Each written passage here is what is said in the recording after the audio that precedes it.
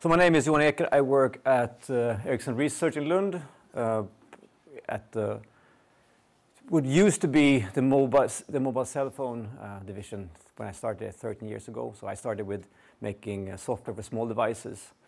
And among other things, we did the first Linux phone at a point in time where people said that nobody would ever run Linux and Java on a cell phone. That was completely out of the question. And then 10 years later, we all know what happened. And after that, we moved on to multi-core programming for base stations. So I'm a software guy. And then 2.5 years ago, the whole division was moved to cloud. So since 2.5 years ago, I'm actually running, what you see in the background here, it's a data center. Used to be the build cluster for the cell phone division. And when they closed that down 2.5 years ago, we just took it over. So now I'm a cloud a data center driver. And in my inbox now I have like 25 emails because there was a crash during the weekend. So it's very exciting. It's a learning experience. And besides being at Ericsson Research, I also work at the control department at Lund University, where I'm a joint professor. So my background is in automatic control. So it's mostly software. So I'm not really a guy who do sort of value creation for customers. I know very little about that. But I think this talk will sort of have a slight touch on that.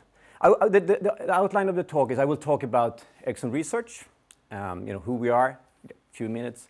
Then I will talk about a couple of trends. And for those of you who have not been in a coma for the last 5 years, it's kind of obvious, but bear with me. It's a bunch of trends that I think are sort of converging towards a very interesting point. And then I will talk about some use cases where Ericsson is involved, and then finally the solution that we are working on at Ericsson Research in Lund. And please feel free to interrupt me at any point. I think this is much more fun if you challenge me and say that you don't agree or that it's might be you have a better solution. I think that is really super. Okay. So yes, disclaimer. This is not Ericsson's policy or if you think that something is interesting, I don't expect you to want to buy something, but if you find something interesting, it might be the case that it will take 5 years or 10 years before it's done, or it might never be done, or it might be we're going in a completely different direction. So it's not the official policy of Ericsson. So who Ericsson are? We are roughly 650 people. We divided on 3 continents. Basically, 50% of everybody who works at Ericsson Research has a PhD. And if you go in Lund, I would say that maybe it's 60–70%, and quite a few joint professors and so on. So it's a fairly academic environment. You can think of it as a university without the burden to apply for proposals and make reports. You just have to do research instead. So it's a very nice place to be. And we are divided into a bunch of, you can think of it as departments. Have the cloud research, we have the radio access technology research, we have the security research, and so on. So we're basically divided into 8 departments all over the world.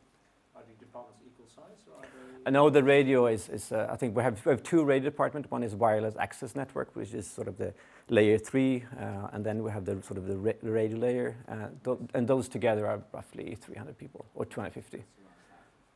And then we have the cloud. We are right now 50 people. It's hard to maintain people in cloud. In particular, if you go to Montreal and San Jose, those people are leaving all the time. So it's hard to retain them. And they are very expensive to keep. And they are, so companies like Google and Microsoft and others are just stealing them away. So we're shrinking all the time at the cloud. So working in telecom business has a certain level of predictability. When I show these people to in some groups, they tend to think of it as an intelligence test. So what is the next symbol here to the right? Well, we started in this beginning of the 80s with NMT, analog telephone. We have GSM coming in the late 80s. Foundation of mobile broadband 3G came in 2003, something like that. And here we got IP connectivity. Very low bandwidths, like 384 kilobits per second. And then we have 4G, not so long ago, which actually gives us bit rates up to 40 megabit per second, which is fairly decent. You can surf and watch Netflix and so on. And then we have what we are working on right now, what we sort of at Ericsson call the network society, where everything that benefits from being connected will be connected. And everything that does not benefit from being connected will likely also be connected.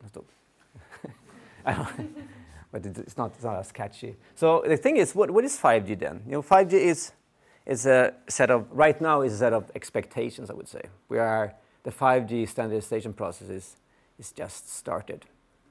In some countries, I mean, South Korea is promising to have a 5G network for the Olympic Games in 2 years. We will be ahead of the standard. I think basically the standard will have started at that point in time. I'm not a radar guy, but that's what I hear. So it's a, and if you find those slides, those pictures is from the Ericsson Mobility report, which is available on the web with facts and stuff. Which is a good source for information in this business. If we want to know more about 5G and what's happening, it's the Ericsson Mobility report. So basically, what we have now with 5G is a set of requirements that we know can be fulfilled, but you cannot have them all at the same time.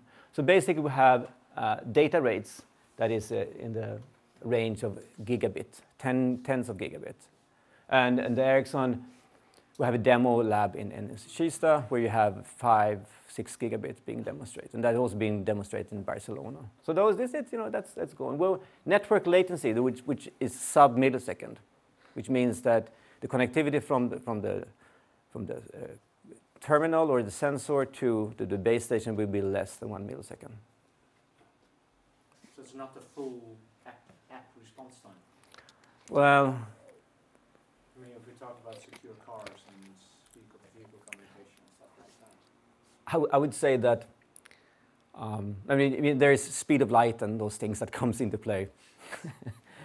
But I would guess that, I would guess, I tend to interpret that as from terminal to base station. Some people say it's a round trip, but since it's just requirements, we can make it up as we go along. But I think it's safe to say that 1 millisecond will be difficult to achieve, even for terminal to base station only. Network latency is around 1 millisecond. And if you really want to have 1 millisecond for controlling your car, you might want to do something else, I would say. And then capacity expansion by a factor of 1,000, and efficiency gains by a factor of 1,000 per transported bit. And those two things are geared towards Internet of Things, saying that this is basically saying that we would like to connect everything. And if we want to connect everything, there has to be battery-powered devices that can last for a long period of time. And we have to be able to connect not only thousands of devices, but maybe tens of thousands of devices to each base station. So those are the requirements are sort of gearing into Internet of Things. And when this standard is done, it's maybe 2019, 20 or something, it will be done. But the technology for doing this is in place. So for example, to get those high data rates, you have MIMO antennas, you have many antennas, both on the base station and on the cell phone, and you have beamforming, so you can basically direct your antenna towards a certain device, creating a much more efficient communication channel. So this is basically 5G in a nutshell. And if you're interested in 5G, there are lots of white papers on the homepage. Another thing that comes along with 5G is virtualization of the network infrastructure. So what's happened over the years is that operators have virtualized their IT infrastructure, like everybody else. So basically moving the servers into the cloud and thereby saving lots of money by simplified management and all the things that we know it's good with cloud. So what they came up with was the idea to why can't we just virtualize the infrastructure itself? So today Ericsson is selling, and all others like us are selling boxes that are a firewall, a deep packet inspector, switches, and those things. And those are basically standard processor x86 and others that comes in boxes, and we put some software, we do tight integration, and we sell it to them for a fairly high price. So if they look into the box, they see an x86 and they why do we need to pay so much for that one? We can just have a regular server, which is much cheaper because we don't charge for the software. Well, I think that will going to change.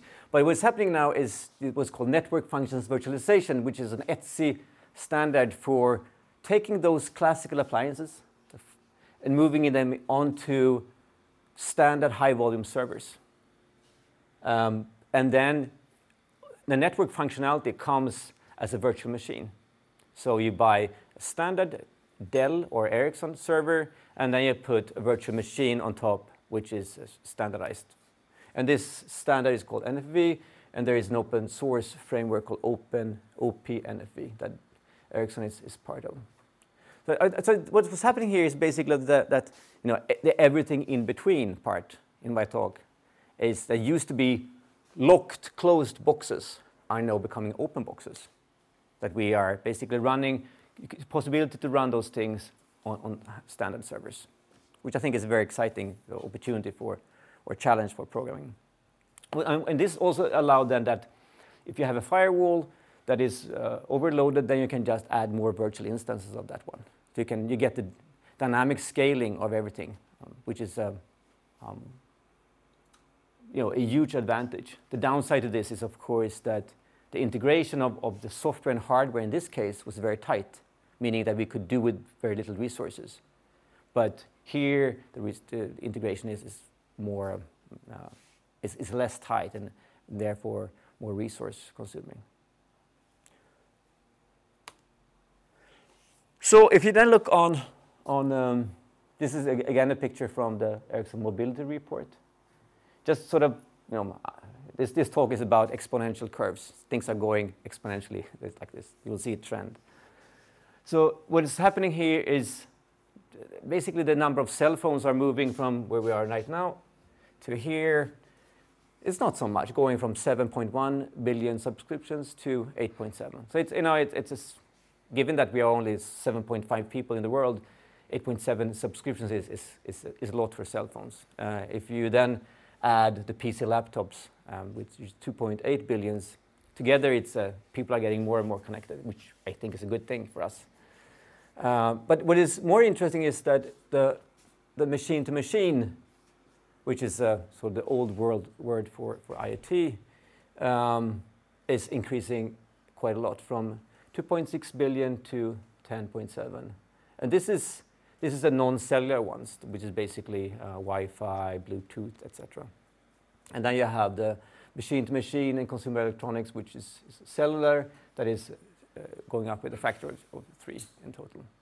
So what the official number from Ericsson Mobility Report, those guys are releasing this report once a quarter, is 28 billion 2021. For a long time we had the slogan 50 billion devices, but that was sort of a change to 28. So what happened to the other 22? Well, I think they just, that 50 billion devices was something that came up in the spur of the moment before the keynote. That we have the number of that 50 billion devices. I think that was how it happened. It was long time, it was many years ago that came out. Yeah. And I think this is based on research or some serious predictions. I think the first was just some hand waving. But this is based on the numbers and trends and the data from operators. So, and another thing that is also obvious to each and everyone is that we see those fitness trackers and all those devices. If you open up one of those here and just see what's really in there. So you have a Wi-Fi, Bluetooth FM receiver for $2.50. You have some gyroscope accelerometer for 1.20, blah blah blah. So basically, each of those sensors will cost you $1. So the outlook that we should have lots of sensors might actually be true.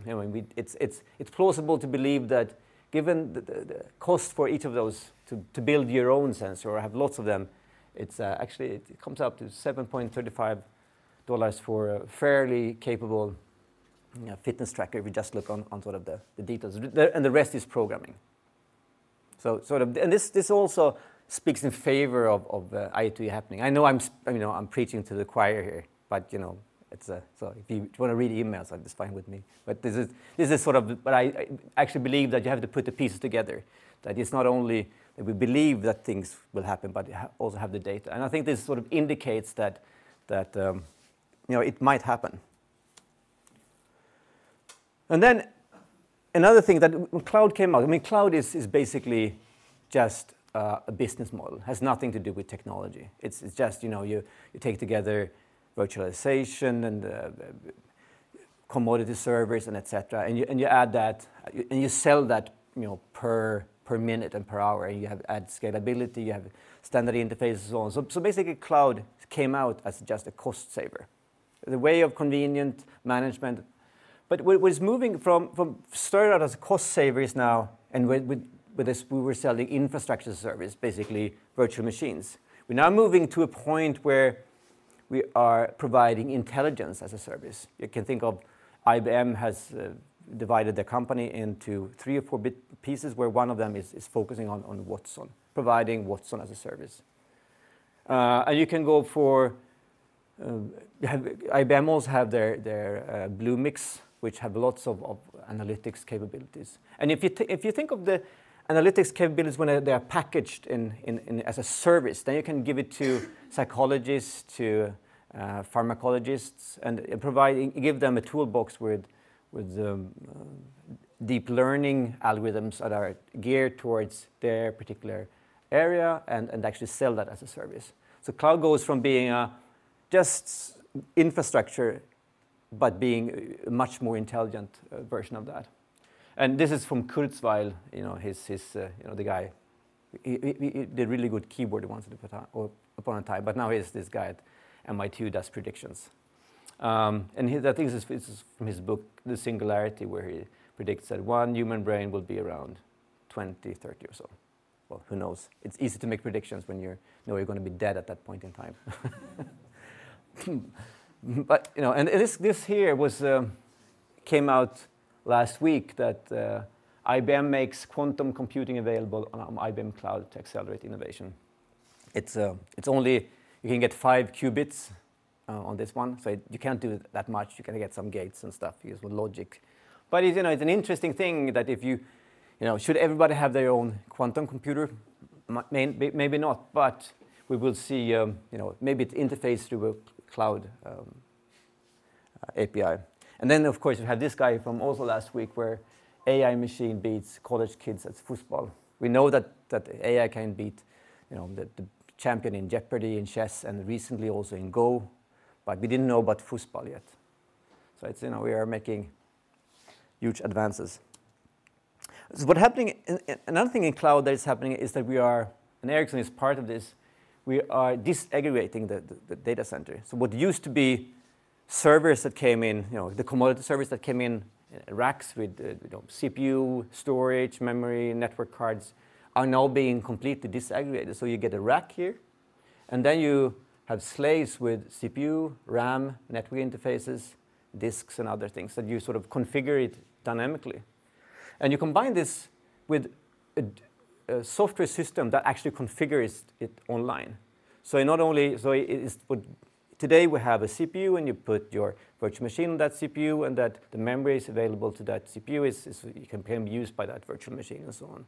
In this setup here, you can actually configure how much memory each CPU can access, how the bus is configured, and so on. So it's basically a software-defined infrastructure. And then you have the software-defined networking. So the networking today is completely virtual. So here you combine a setting where you have everything in the data center is being software defined. So it's programmable to the lowest level. And this is actually, it's a product that we are going to release fairly soon. I will be getting one of those to my data center in a week or so. So okay, so you get the picture here. I mean, we get more of everything. We get more of the things we like. We get less of the things we don't like.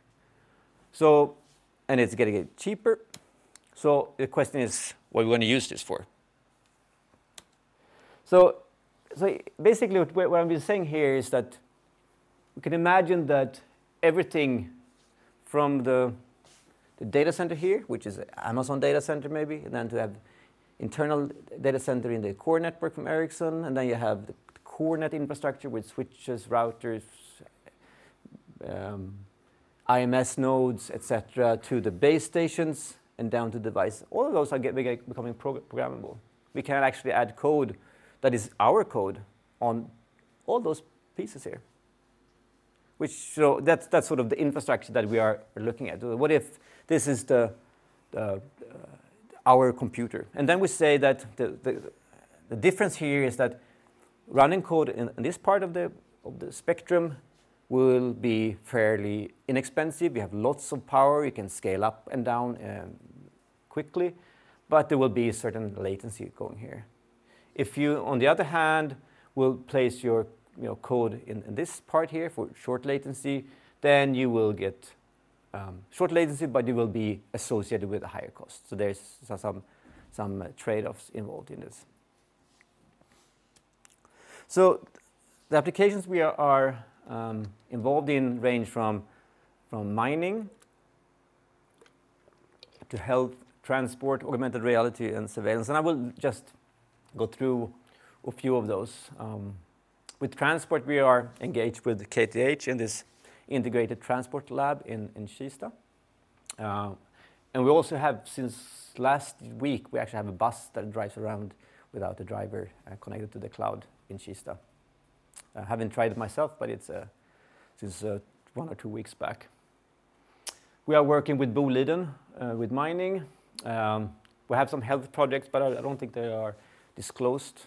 We have augmented reality. We're actually working I'm working with the psychology professor. This is not really sort of the mainline Ericsson thing, but psychology professor, where we have an EEG helmet. You know those guys. We have get 50 channels with 1 kilohertz, and you sample that and you send it to the cloud for some machine learning to see what you can get of those. It's very noisy, I can say, but it's a. Any findings so far on that one? Well, you can do some serious. You can actually do some mind reading that actually works. You can play pinball.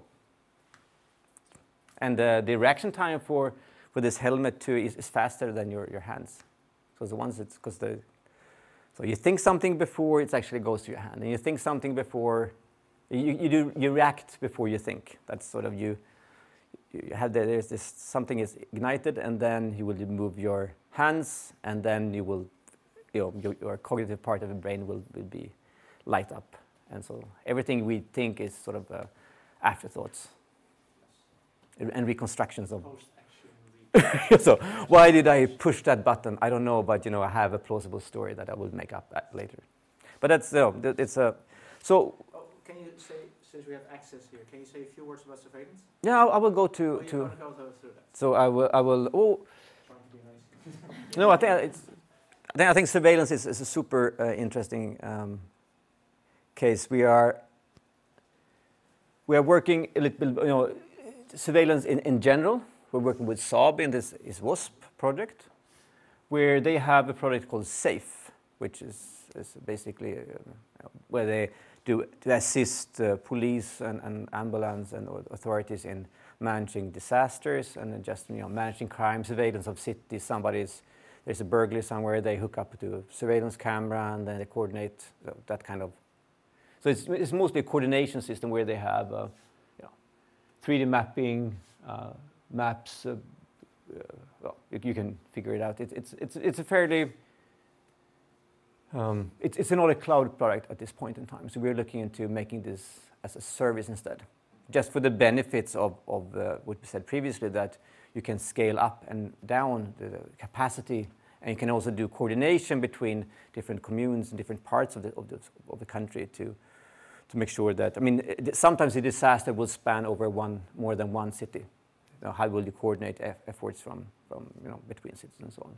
So I think this is a super interesting case where we don't have a solution right now, but it's a here is really we can combine sensors and cloud and figuring out how to make this into cloud product. And when we think about if we think about surveillance here, I think at some point, I don't think we will have surveillance in access have. I think there will be cameras all over the place. I think surveillance might be an application that runs on top of the cameras. I don't know if you agree with me. Yeah, and the video is pretty boring. It's a lot of video, and you must make take out the important part from the video and annotate it in some way. So you extract the value in the video rather than just storing images on the server. I agree. So that's the challenge, I think. It's the first access person I've heard say that video is boring. No, it's nice and so, but in the reality, it's not even a percent that is someone actually watches. So. Yeah.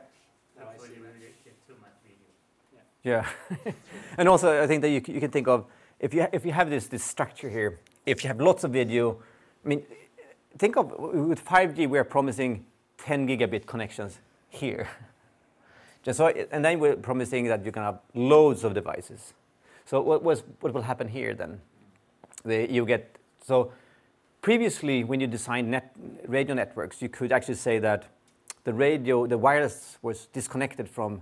You could design the wireless part disconnected from the rest because the capacity here was so much higher than that one. So that you don't have to take a holistic approach, but now you have taken a holistic approach because if you scale this guy up here, it's going to choke here. So if you could move sort of filtering video out here and coordinate that, I would think that would be a very interesting application. The question is how you do it. So, and then we did this in remote operation. This is what we did in Barcelona 2 years ago. Basically, put an Oculus Rift on a guy, and he's running an excavator from Barcelona, and this excavator is running somewhere in Sweden. And this was done just using Wi-Fi, just to exploring the possibilities of remote operation, and seeing that it actually worked out kind of okay. I think the dynamics in the excavator, whatever it's called, Scupa, what we in Sweden is called Scupa. Was like 300 milliseconds, and the delay was less than that. So maybe it added up to 500 milliseconds total. So it turned out okay. But they didn't have any feedback from this. So he was hitting a rock. He couldn't feel that in his chair. So what I did last year was to explore with haptic handles and haptic feedbacks. How can you assume that you have a robot with a force sensor? This guy here is a force sensor. So if you push it, it will actually give you a signal back. So if you hit something, you can notice that. So the problem is here, how would you control that guy? And here's haptic feedback, which is actually a handle where small engines in or motors. So you will actually feel, it's possible to feel pressure back. So now you would like to connect this through the cloud, with base stations. And it turns out that this is super latency sensitive. Maybe for us to get it to work without thinking too much about it, just taking standard algorithms and so on, it went down to milliseconds for this to be actually a useful application. So maybe you don't want to do remote surgery. On the other hand, if the choice is no surgery, there's lots of things we say here like nobody will ever have a camera in their room or in the bedroom or do remote surgery. But given two choices, this might actually be the preferred choice. We're not done with this yet. we did the experiments and we're continuing this work right now but it's an interesting case. It's one of the few that actually would require this really super low latency also, as we know right now. Another thing that we're working is a project called 5GM, which is with Ericsson, SKF and Chalmers. Are you involved with that? Not me personally. But you know about it? Yes. Yeah. So basically, my boss is running this, so I'm not really involved. But this is basically about making a very flexible factory, which will be controlled with 5G nodes and the cloud, and how you can reconfigure the nodes and the cells very, very dynamically during runtime. And our task in this is to figure out how to program this beast. Because it is one thing that things getting connected and everything, but the next step is how to actually make it programmable. And then we have it's an interesting case, we have the 5G mine we were doing Boliden. That's actually running right now. It's not 5G, but they call it the 5G mine. It's actually 4G mine because we don't have 5G yet. But it's in short, they are putting up 300 kilometers of network coverage inside the mines. So basically, all over the mine, you can use your standard cell phone, your standard equipment to communicate. And then in addition, Volvo will have self-driving cars or autopilot cars that runs in the mine. And we also will have remote control of excavators and wheel loaders and stuff. And it's and they just and this is actually a slide from one of the WASP guys, Peter Burman. He was presenting this as a, so this is WASP. So, and they actually launched it on March 31st. So this guy is up and running. So it's not fantasy.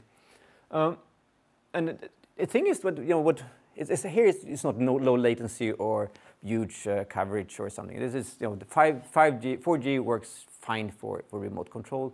One huge benefit of using cellular network here is to be able to use standard equipment for communication. Previously, you went in the mine, you had some special equipment, which meant that they had an ambulance, there was some something going on in the mine.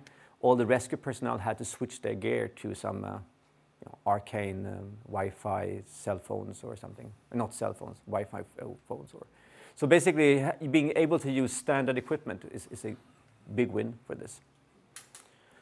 So, the future is all about IoT. I think that I've sold that now to this already sold crowd. So I think there is a few things we need to address first. We have the technology, we have the radio is there, the price for the devices go down, the cloud is there. Everything is programmable and so on. But why will this work this time? It is not the first time somebody is actually saying that we're going to have IoT. You remember the screen fridge?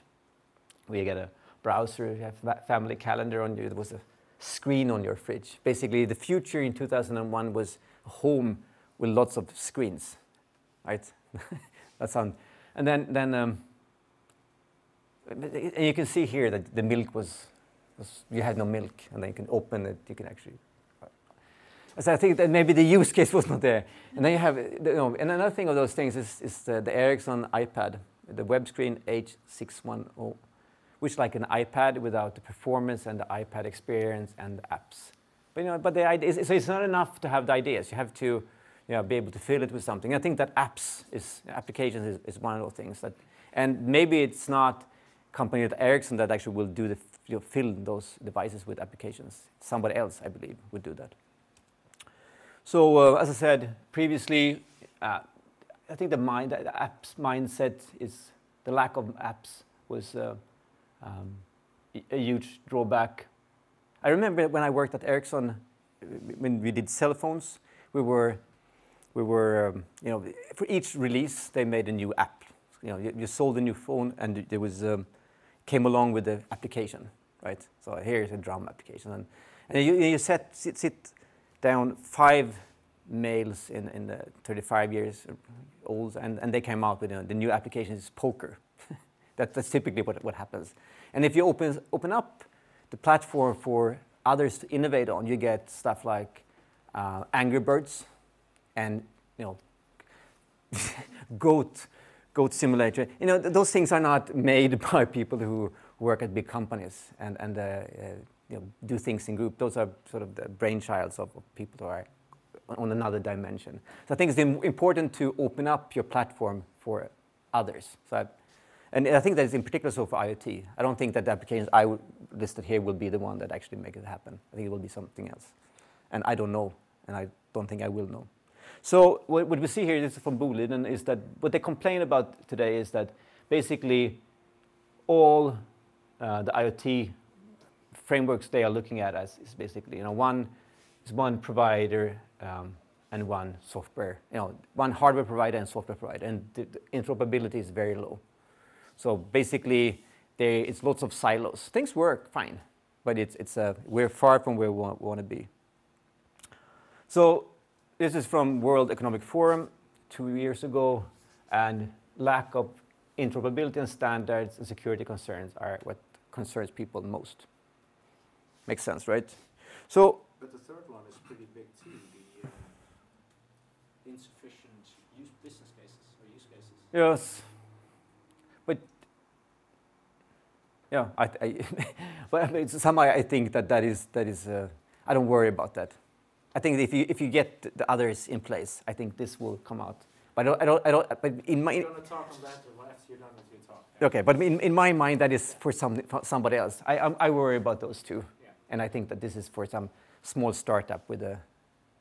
Well, you know. It's going to disrupt the Aeons and the Axis. Yes. And I think I'm concerned about building the framework. What is the technology? That's. No, I understand. Yeah, but I agree. And this is. I wish I would have some really nice use cases. And You would be leaving Ericsson this afternoon. No, I would leave. Make a startup. Exactly. So where we are right now, I will hurry up a little bit here. But it's we have plenty of devices. It's fragmented, specialized. Things are connected. Yes. Talk to each other. No. And the distinction we sometimes do between machine to machine and IoT, I don't know if that's a general notion, but it's basically that for a machine to machine, it's basically those silos. But when it comes to IoT, it's more of a general. Things are connected to each other.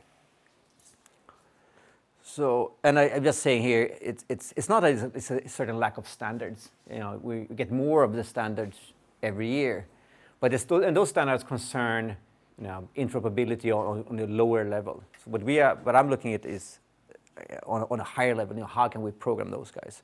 I will soon get there. So I think that this is who I want to be, and this guy, he's really fed up with programming towards boring REST APIs. It's trying to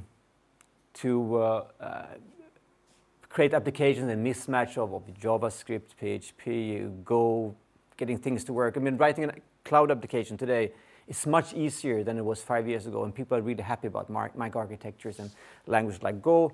But honestly, it's still a really, really tricky thing to do, to write cloud applications. So the thing is, what we would like to achieve with our work is to lower barriers to entry. Make it possible for a small company to actually write IoT and cloud applications. Facilitate code reuse and portability. So when I make a mining application and a surveillance application, I would like to be able to reuse code across hardware platforms and across application areas. I also think that when we talk about sharing of hardware, it's in cloud. What made cloud so successful is that we actually share servers and hardware between different users and tenants. I think the same will happen in the IoT world. So if you imagine that you have surveillance just being an application for the camera. So the cameras can be used for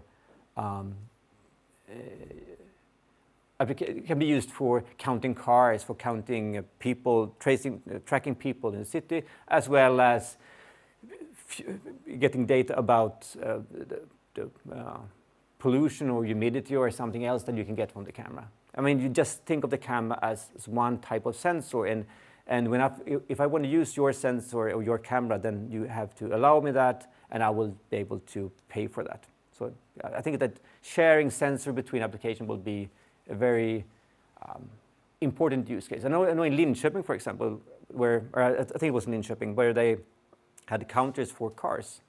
At the red lights, they were counting cars, how many, and then there was some other department at the commune that had a similar sensor very close to that, just for maybe counting cars for the purpose of tracking the CO2 in the city and the emission. So you can think of the city as being one big computer where you can charge, you can share sensors, you can charge for somebody using my sensor and so on.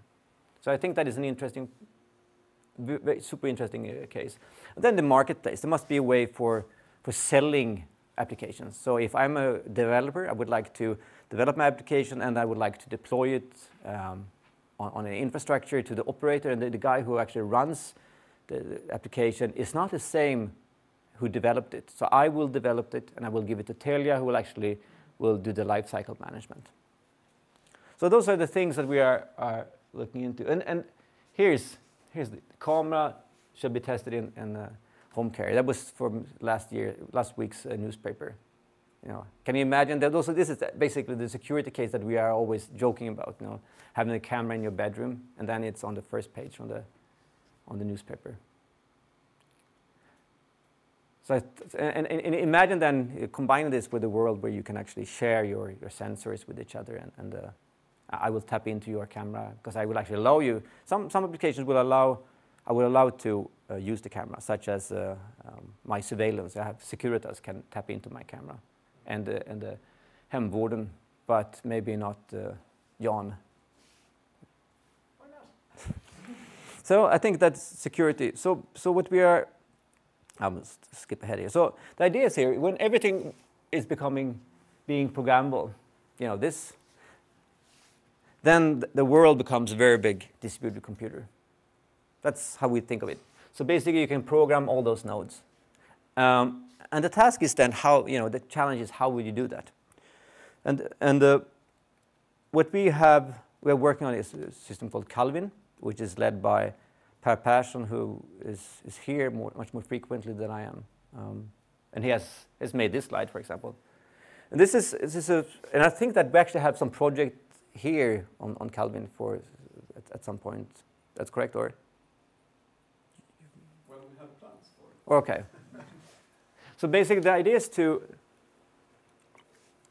have an abstract description of the application, of the sort of, and then you have, you describe certain pieces of the application, you connect the pieces together, you make a deployment. And the deployment phase is basically, and those interesting piece about this is that you can move from those quadrant and being different roles. So here is the sort of the small company, here is the bigger company, here is the operator, and so on, to sort of distinguish the roles between the different players. So being able to have a small company at Ideon who develops some components, connect them together in a market, you deploy them, and that could be Telia, and then you have some other who actually does some resource management. So basically trying to find a cut between those roles to create innovation. So what we have in our setup is basically you describe your application on a high level in an abstract way using an actor-based model. If you're familiar with that, it's if you know Akka, Scala have an Akka model. You have Erlang is another one. We've been working with this modeling for maybe 10 years, but for doing cell phones and then multi-core programming for the base station. And when we moved to cloud, we took what we had and we continued with this model for the IoT in cloud. We're digging where we're standing. So basically, what we think of this is you have an application here. You know, this was my pipeline. It's scrambled here on the base station where I threw it out. And then we are looking at the problems. How can you map those nodes onto this graph here, and also at the same time maintain some latency? If those cars are coming at each other, you would like to maybe have some guarantees, if possible, for the communication latency. If it's 2 minutes or 2 seconds, will actually make a difference. It's not that we think that they're going to be controlling each other, but they might be exchanging information over the cellular network. Another thing is that we are thinking of this as sharing resources. So you can have several applications. So we have the gray application and the brown application, and they're sharing resources. So they're basically populating this huge computer. And then the number of those different colors of applications will sort of be fairly large. And the sort of the dynamic deployment here is to keep track of where they're going to be right now. And if you think of this application here, that this bus is moving. So, and this is connected to this base station because they want to have low latency. Now, what happens is that you will have to be able to move code around very freely and quickly in the network. And for that to be possible, you cannot have virtual machines or containers or anything. You have to have a very lightweight programming model, which would allow you to just... Is Ericsson there today to actually open up, say, the radio base station for anyone to tap into and write software? I think that's where the disclaimer comes in. Okay. But I think that... I knew there was something. No, but what's happening is that this infrastructure is becoming more and more virtualized and more open, and that you will be able to, technically, it's possible. So then technically it's possible. Commercially, I guess there is quite some time into the future, but it's technically possible. And that wasn't the case 2 years ago, so it's changing. And but to the range, how this is going to be virtualized, there are several ways to skin that cat, and right now we don't know. But what you can have is breakout boxes here. So basically you have to take the IP signal and you route it to a computer that is located close to the base station. And Do stuff and then. yeah. So then it doesn't have to go back to the core network. So and that is also, and that's a solution that's been available for a long time. Basically having something that filters out IP packets and routes them to a closer computer. So basically what you are looking into in this project here is resource management and adaptivity. How can we make applications that adapt to circumstances? Here we actually have if you think of this bus and everything that's our hardware, that's our computer, then that computer will change all the time. So you have to adapt to changes, and then the radio links will change, and the amounts of the load will change over time. So that is what we are looking at, adaptivity. We have, it's basically the same autonomous system. We would like this to be not done by one central node, but we think that it will be done in a very distributed fashion, given that we are considering right now 28 billion devices. In the future it might be 150 billion devices and lots of applications. How will you manage keeping track of this? So it has to be sort of, and then we would like to close the loop on top of this, for example, to do mining applications and cars and so on. Security, I think that is a hard nut to crack, because if you think of the scenario of information or sensor sharing, I would like to move my code around. I would like to be able to rent your camera, maybe because we are neighbors and there is something funky going on in my house. I would like to, can I just use your camera for a while? And you say, yes, you can. But you have to make sure that I will only do that for a certain period of time and so on. And you might want to charge for it. So, and here is maybe the heart of what we do. It's software architecture and languages for this. Yeah. As I said, I'm a software guy, so this is where I really am interested in. How can we formulate an application? What is an IoT application in this scenario? And how can we make it? And the end game is to make the small developer, make it possible for the small developer to write applications for IoT, and not necessarily be big company like SAP and Ericsson. And then we have business models, because I think that market should be tied to this. And how can you make money? How can I charge? And for that we are looking into distributed ledgers like everybody else, to see if that could help us. Blockchains and stuff like that. So this is some equations. I just have them here, just in case. Looks good. So yes, I'm ready for questions. Here, these slides are a presentation made by a bunch of other people. And this is a book from a guy at Ericsson called Johan Eker. He's sort of the IoT head honcho, and he wrote a book called From Machine to Machine to the Internet of Things. That is, I think, a good read. So thank you very much for listening. Any questions? Let's start by giving Johan an applause.